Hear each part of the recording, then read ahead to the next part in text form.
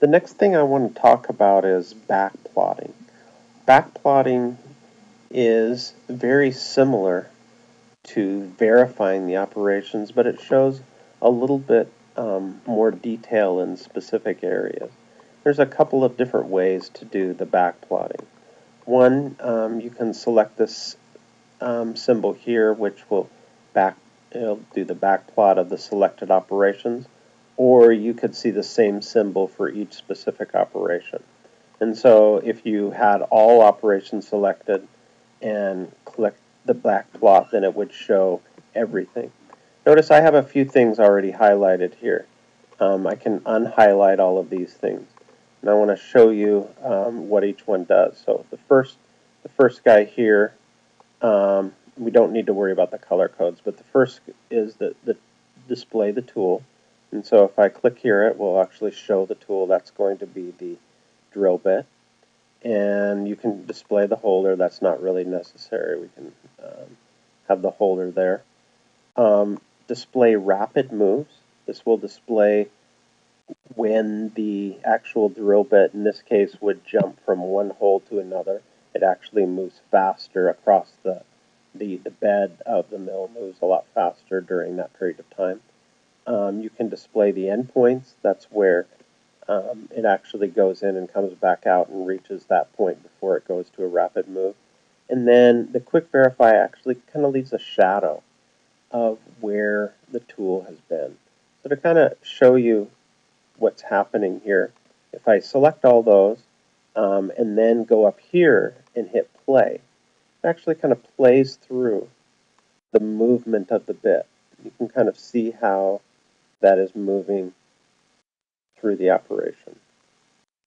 So what happens after this is we switch to now an end mill, and you can kind of see how it's going to move.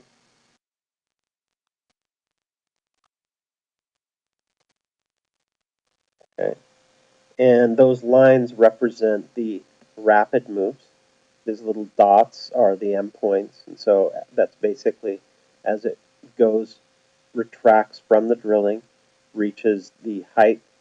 In this case, I think it was set to 200 thousandths, or 0.2 inches above the surface of the stock, and then it does a rapid move to the next hole.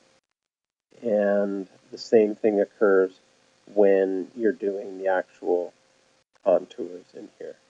And so that can be useful in determining how, if it's actually moving in the way you think it's going to be. Another thing that I want to talk about while we have